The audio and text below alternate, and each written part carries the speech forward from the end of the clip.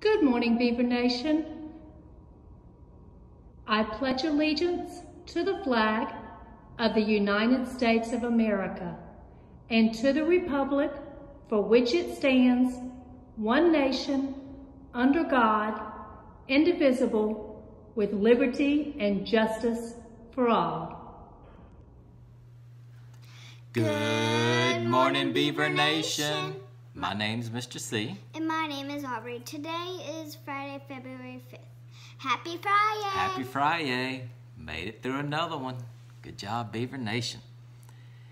On Wednesday's show, we talked about not knowing who to believe on Ground Hog Day. Punxsutawney Phil said one thing and Sir Walter Raleigh said something different. Then, to add to the confusion, Mr. Hill reported that there is another groundhog, Charles E. Hogg, also known as Staten Island Chuck, who gets consulted each year. Apparently, Chuck agreed with Sir Walter Raleigh. It's all very confusing. Yes, it is. So we decided to consult a local expert.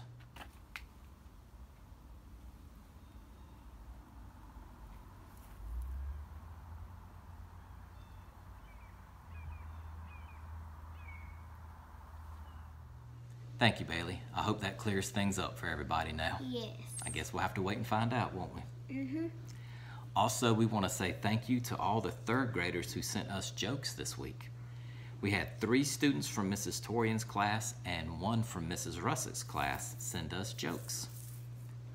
Joke time! Joke time. Here we go. Logan from Miss Russick's class. What did the balloon say to his dad? I don't know. What? Watch me pop. Commas matter. This is Isley from Miss Torian's class. Knock, knock. Who's there? Dwayne. Dwayne who?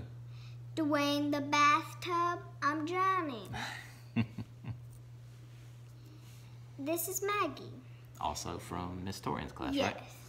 The next ones will all be from Miss Torian's Okay. class. Okay. So Maggie from Miss Torian's class. What does the egg do for fun? I don't know. What? Karaoke. The last one is from Amelie in Miss Torian's class. What animal hates to share his space? I don't know. What? Which one? A groundhog. Oh, yes. I believe that. I believe that. And they can't decide either. So we needed that joke on Wednesday. Thank you, Amelie. Thank you to everybody who sent those in. We really do appreciate it. Here's Elizabeth with today's Spotlight On segment. Hi, my name is Elizabeth Thiele and I'm in 8th grade. I'm going to be presenting this episode's Black History Month segment. Today we're focusing on Michelle Obama. Before she became famous, Michelle was born and raised in Chicago, Illinois with her parents and her brother Craig Robinson. They both happened to skip the 2nd grade and attended Princeton University. Michelle graduated in 1985, where she majored in sociology and minored in African American studies. She then went on to further her education at Harvard Law School, where she got her Juris Doctor degree. She became a lawyer where she met Barack Obama at the firm that she worked at. She then had many different jobs while she became interested in helping people in Chicago. Michelle Obama's family consists of Barack Obama, who she got married to in 1992 on October 3rd. She also has 2 daughters that are Malia, who is 22, and Sasha, who is 19. Michelle Obama had many programs that she was in charge of as First Lady. In 2010, she began her first program that was called Let's Move. This encouraged kids to get out there and exercise and have a healthier diet. She and Dr. Jill Biden, who is the current second lady at the time, started another program in 2011 that was called Joining Forces. This is calling the nation to serve veterans, people in the military, and their families. In 2014, she launched another one of her projects called Reach Higher that was urging and encouraging young people of America to value and continue their education. Her last program as First Lady that she launched was the Let Girls Learn program that she began in 2015 that was encouraging young girls to stay in school and empowered many young women. Thanks for watching this episode segment for Black History Month. Bye! Thank you, Elizabeth, and great job. Here's Mrs. Walton with our random knowledge. It's time for another edition of Random Knowledge with Mrs. Walton. Are you ready for some football? This Sunday is the Super Bowl. The first Super Bowl was held on January 15th, 1967. The game on Sunday is Super Bowl 55. LV is 55 in Roman numerals. The game will be between the Tampa Bay Buccaneers versus the Kansas City Chiefs. It will be the first time in history that a team will play the Super Bowl in their home stadium, Tampa Bay.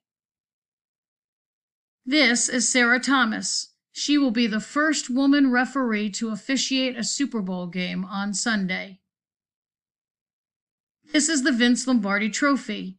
It's awarded to the winner of the Super Bowl. It is made by Tiffany & Company, and it's made of sterling silver. Many people watch the Super Bowl to see the commercials. It costs companies about $5.5 million for a 30-second commercial during the Super Bowl. Watch the game on Sunday to see who wins and to see the commercials. Back to you, Aubrey and Mr. C. Thank you, Mrs. Walton. $5.5 million for a 30-second commercial? That's a lot of dollars. Yes, it is. You ready to reveal your mystery location? Yes, I am. Did you guess where I was, Beaver Nation? That's right, Black Wall Street. Congratulations to everyone who got it right. Thank you, Aubrey. You're welcome. Here's Isaiah with our wave makers for today. Good morning, Beaver Nation. My name is Isaiah from the Student Lighthouse team, and today's wave maker is Layla Goodwin. She showed habit 3, put first things first. Layla remained on task when presented with distractions. Good job, Layla. Thank you, Isaiah. And don't forget to send in your pictures if you're a wave maker. Yes, please don't forget. What's your history lesson about this week? Dolls. Dolls? Dolls.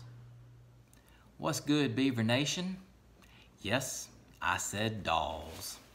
As in Cabbage Patch Dolls.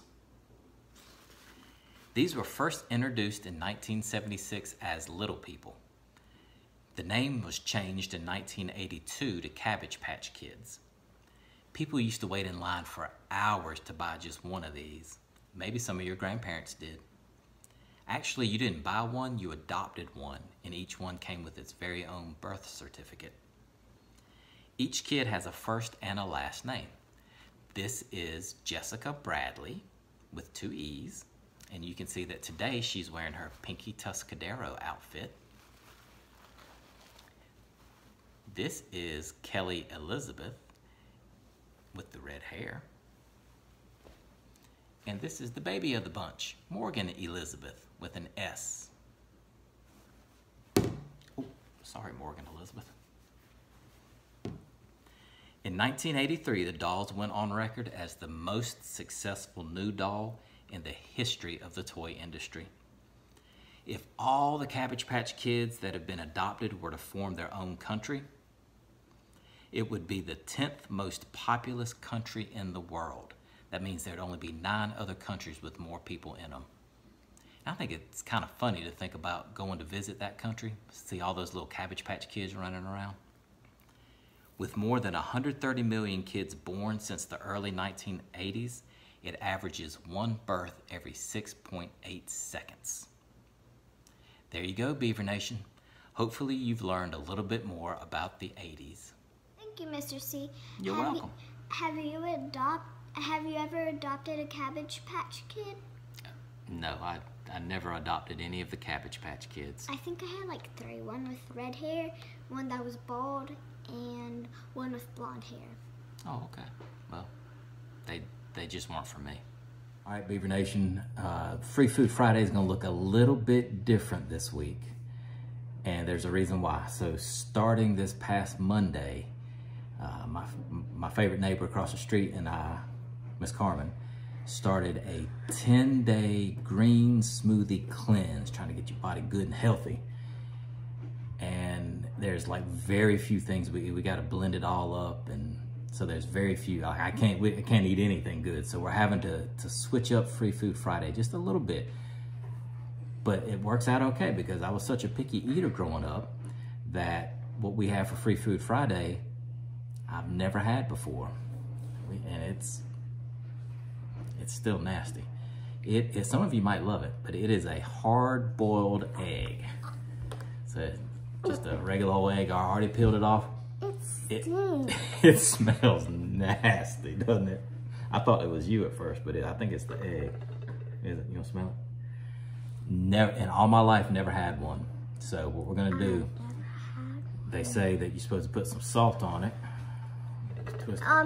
Can I put the salt? Because turn it over. Oh my gosh.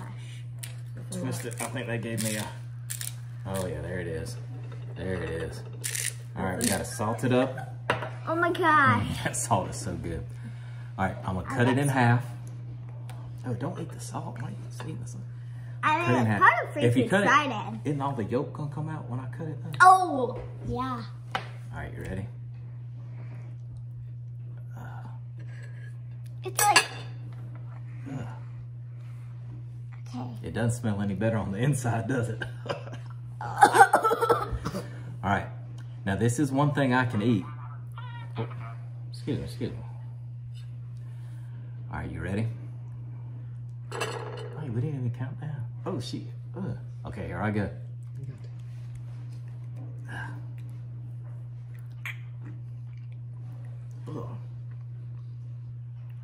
Oh, I just, it's stuck in the back of my throat. I'm not. Now I know why I never had one of over these. there telling me, Aubrey, you have to eat more. No, I'm not eating more. The bad thing is, I gotta eat the whole thing. We don't have any water fixed. Oh, we didn't make any water. Oh. I just like this song. Whew. All right, here we go. Aubrey's gonna take a bite. You ready? I'm scared. Don't smell it, just bite it. Ugh. How is it? She's not loving it. It's nasty, isn't it? Because it's kind of like rubbery. Oh, piece fell off. It's like rubbery on the outside, and then you hit the inside. It's like chalky. I don't know. I'm gonna keep eating it though. Oh, I don't know why I keep biting it. That's it for today, Beaver Nation. Thank you for watching. Remember to like, subscribe, and comment down below. Sorry, excuse me. We love you. We love you. We miss you, and we will see you soon.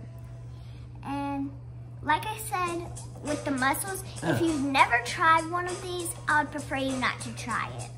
What's like that fell out? Ugh. But I don't understand how my grandpa likes these.